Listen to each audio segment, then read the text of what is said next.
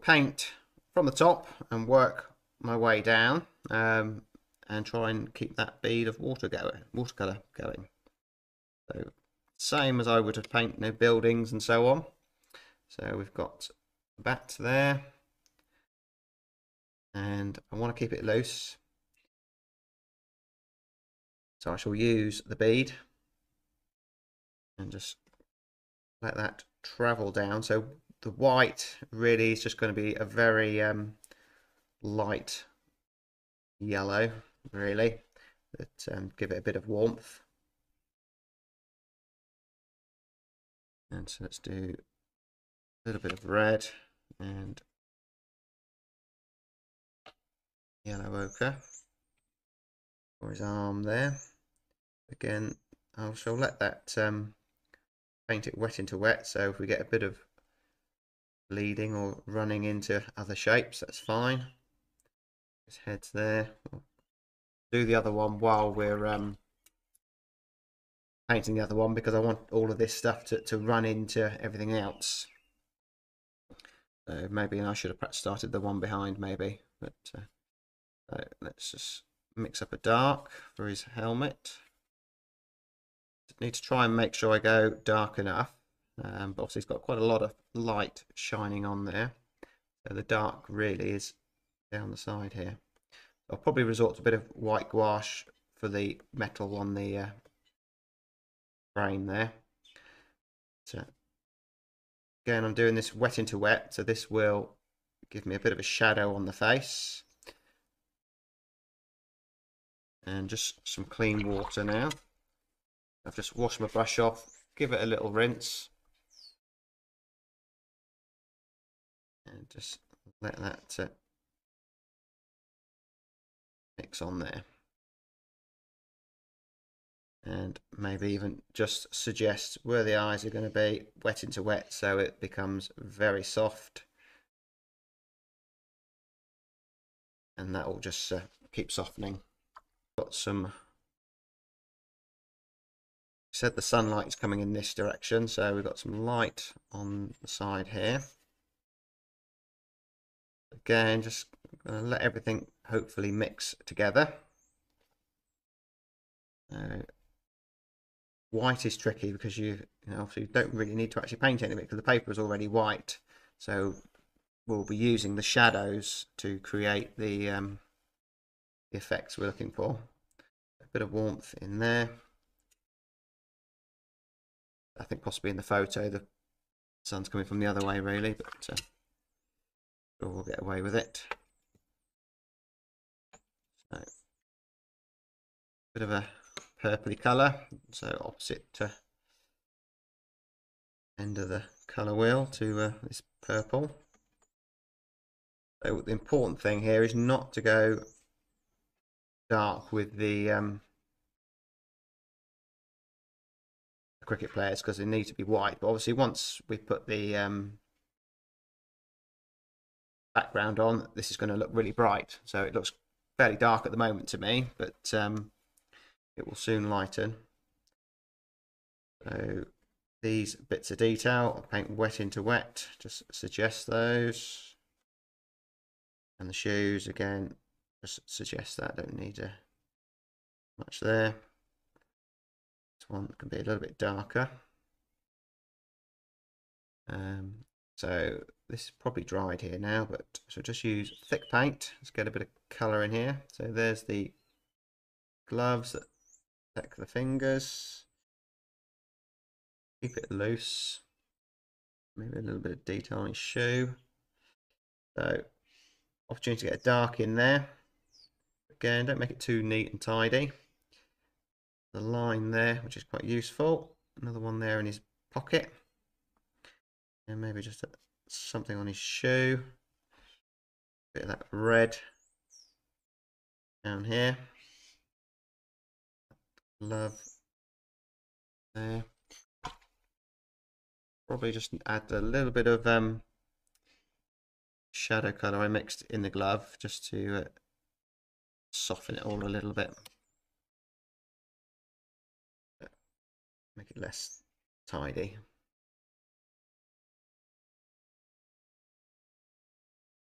maybe just something on the back there. Don't have to be exact with it. So straight into the next figure. I say this will hopefully come to life when the background goes in. So same as we did before. Background there.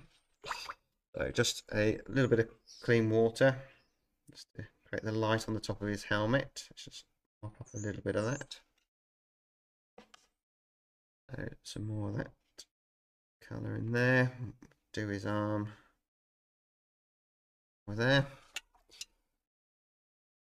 Bit of clean water just to create that illusion of light. Get over his glove. That up. Put a little bit of a dark edge along there. A little bit more three-dimensional.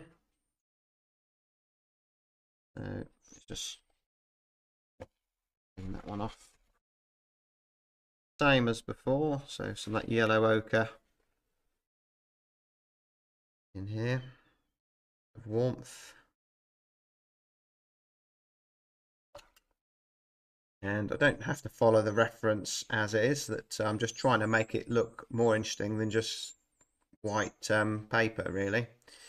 So try and give that illusion of them being a three-dimensional shape, but also keep it loose, let the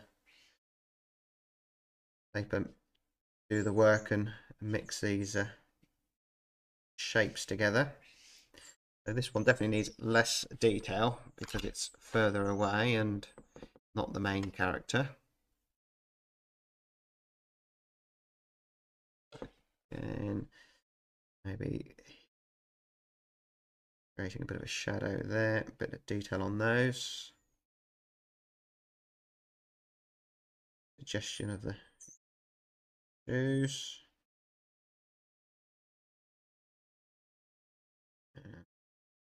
Shadow there. But again, got to be careful not to go too dark.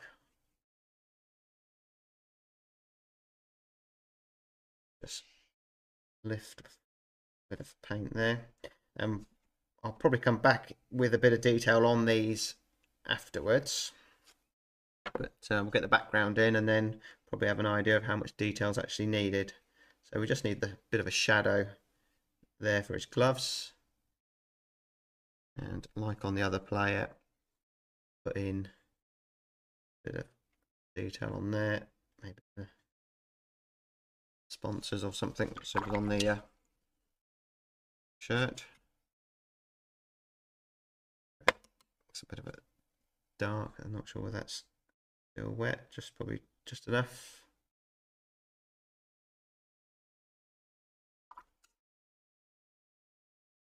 We go slightly darker with that helmet here. Straps on there. Let's just get rid of some of that. The viewer use their imagination. So let's go for putting the background in. I shall just dry it with a hairdryer. Slightly bigger mop brush. So the important thing here is to go dark enough straight away that if I have to work on the background again, it will just lose that fresh look to it. So lots of paint.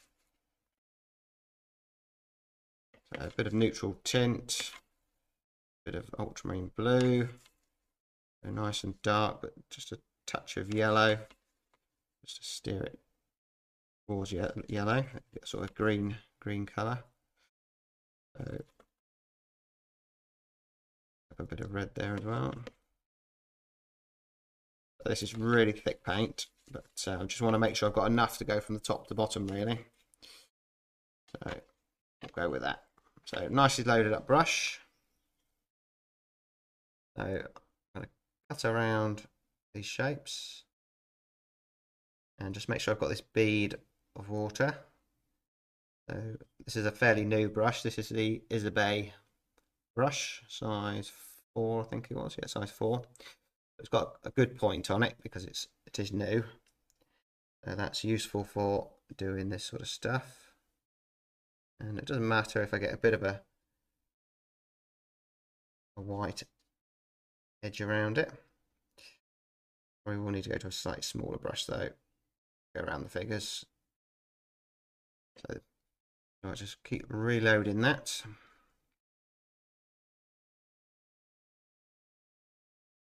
I think go to a slightly smaller brush for a moment, and maybe just a touch of that cadmium yellow in there. So let's start with some green, but still dark in tone because this is further away, and just paint it up into there. And what I will do is perhaps just give it a little spray, just keep it wet. I've got to try and make the background nice and dark, but not so it looks muddy or you know, spoils the effect. So that's the tricky part. But if I make the foreground nice and light, we should be okay. So we'll just let that mix on the paper. And be careful I don't let it run down over the figures. So mop that up. So start to go a little bit lighter. So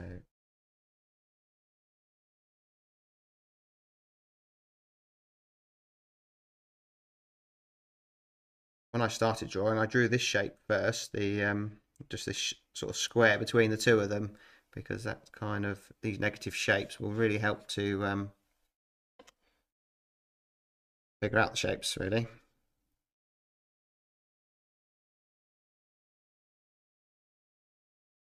I think it would be a good idea to get it down to same level, paint around these wickets, that figure there.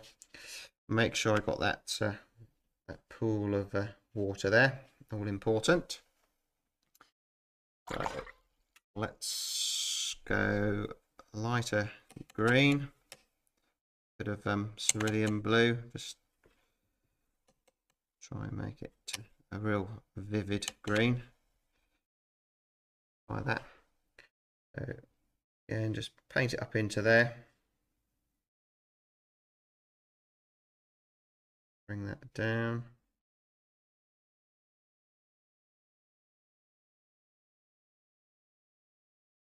We've got a pond near us, and every year about this sort of time of year the frogs start making their noise, and I can hear them in the background. I don't know whether the microphone's picking it up, but they'll be at that, doing that now for the next few months.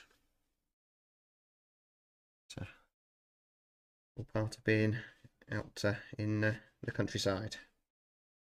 So by having that bead of water, it's allowing me to bring this down. Let's go lighter again.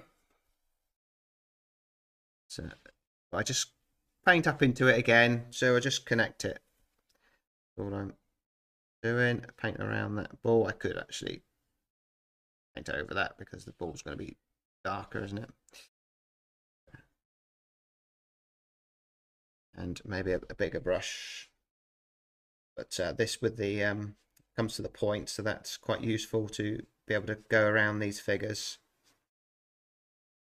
And I suppose you could have done the background first, but not sure why I decided to do it this way, but I think it will work, hopefully. So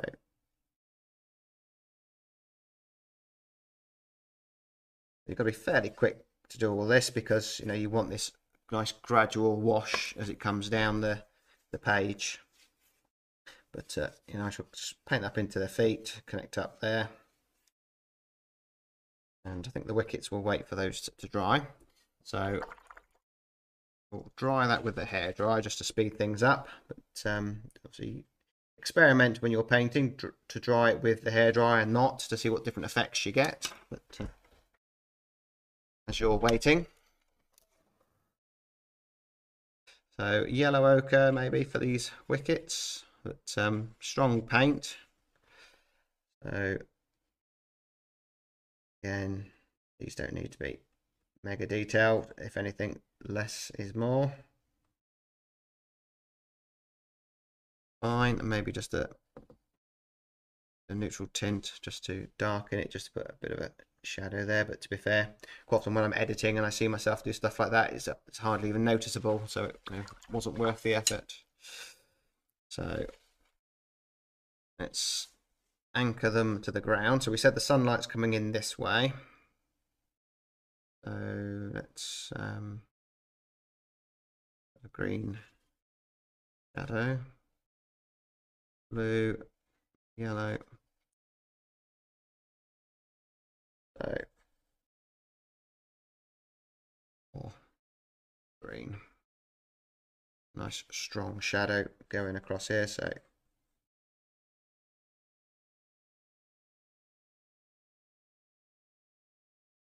obviously puts them onto the surface, and maybe we'll have, I'll just guess, a shadow for the ball, whether that's going to work or not, and a bit of Zarin crimson for the ball. So actually it was quite good to leave the white paper, because maybe you can leave a little highlight on the top of the ball there. Try and get it round and not go bigger and bigger. Let's just make it a little bit darker around here, down the bottom.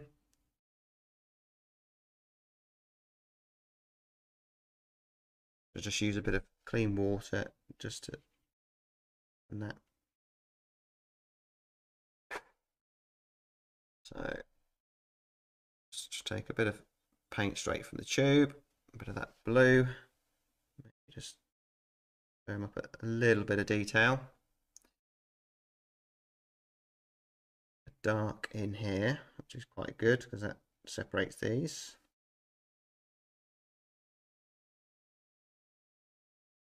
And it's kind of looking now for just a few bits of detail we can add, just to this looks a little bit soft at the moment, so we can perhaps firm up his strap there, which he's not got done up, or econ a bit better.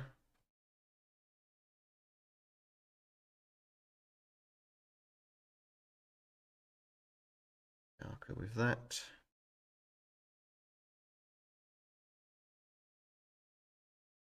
And a bit of detail there. But you've got to be careful not to start putting too much detail on, because you'll just lose that sort of loose effect. So just a touch of red. The sponsor across there.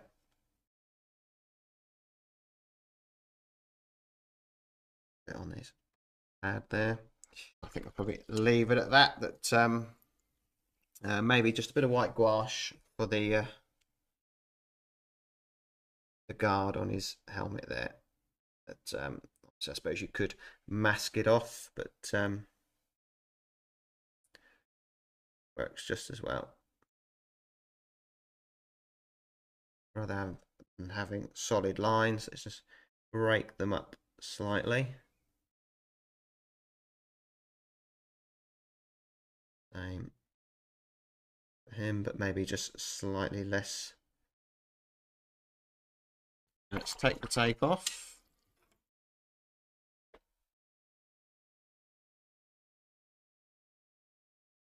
So you can go quite dark with the background and end up with, very light as well, but it's got a nice gradual wash, which gives it that illusion of depth, I think.